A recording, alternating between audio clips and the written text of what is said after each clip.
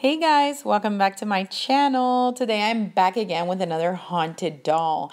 Now this one has no name, but they're selling it on Etsy and it says haunted doll, extremely active, not for beginners, and it's going for $95.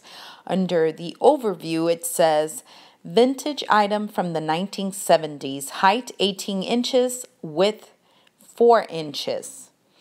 Now the description says Chrissy's Enchanted Dolls, German China porcelain doll, no name. Okay, I love scary dolls and collect them for my yearly Halloween display. But I have some that are totally scaring my children to the point I need them gone. These two dolls listed were purchased from a flea market from a gentleman named Zachary. He was adamant when he sold them all to me, because he didn't want them in his store any longer. I was very intrigued and decided to take him up on his offer since I am a collector of the strange and unusual. Well, these dolls are definitely that. Just taking the pictures made something show up in one. Bid at your own risk because I don't want these back. I tried to return them to the flea market and he said no way. His security service finally stopped waking him at all hours from his alarms going off. He didn't mention this when I purchased them. So if it were just my husband and myself, the sounds and talking wouldn't be a bother. But it's keeping my children awake, so I've decided to get rid of some of my collection for now. These should be purchased for entertainment purposes alone. Please ask questions prior to bidding. All sales are final. And again, we don't want them back. Creepy as hell. Please give her a home. My children are terrified. They think she calls them to the attic. I took them out of the attic. Then about an hour later, I heard a loud commotion coming from my laundry.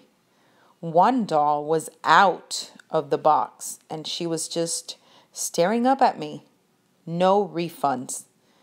Please also note that I'm also not responsible for what happens in your home once in your possession. Oh my God. How creepy. Now, I don't know. I think she's cute. She's a cute porcelain doll. I guess just what makes her creepy is like she's kind of like pale, right? She has like that pale look to herself. And I don't know why all these dolls that I find on Etsy have such messy hair. Like, can they comb it out or something before they post pictures and try to sell them? I don't know. I thought it was funny. But yeah, and she has such a cute little pearl necklace around her neck.